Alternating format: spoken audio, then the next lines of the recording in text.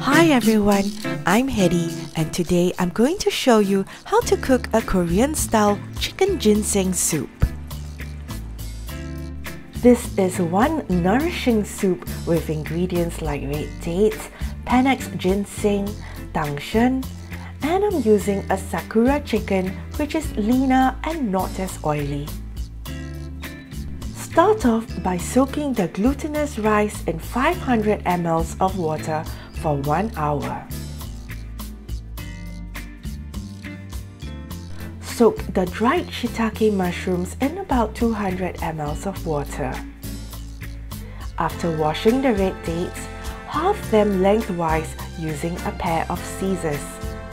Cutting the red dates allows them to release their sweetness and aroma into the soup. Cut the tangsheng into small pieces about 2 cm in thickness each.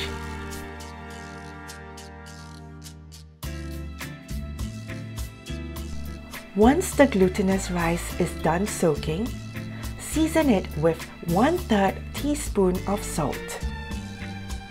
We are also going to season the chicken with a teaspoon of salt. Remember to rub the salt all over the chicken, both on the outside as well as its cavity. And now we're going to stuff the chicken. Take some of the glutinous rice and place it in the chicken's cavity, along with a few pieces of red dates, more of that rice, a few pieces of tangsheng, and 2 pieces of panax ginseng. Having the herbs together with the rice will impart flavor and aroma to the glutinous rice inside the chicken.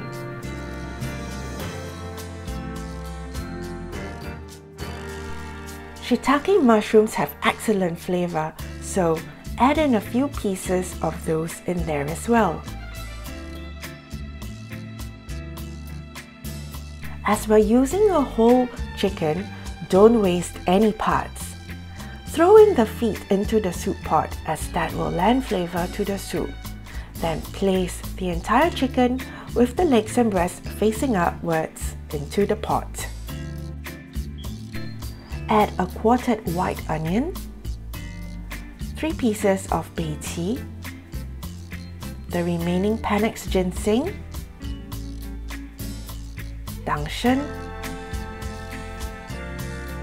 shiitake mushrooms, and red dates. Doesn't the dish look appetizing even before you begin cooking it?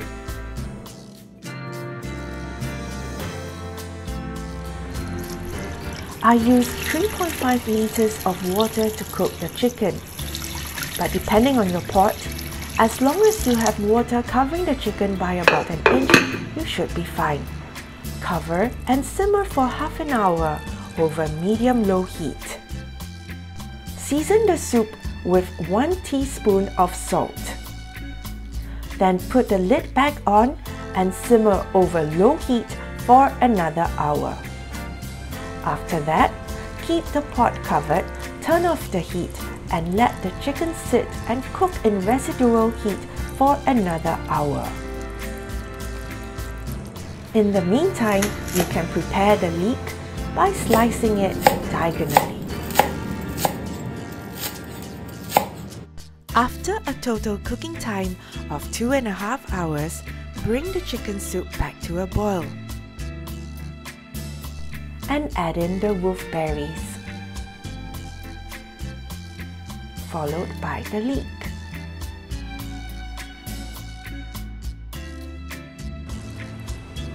Bring the soup to a rolling boil and you're all ready to serve.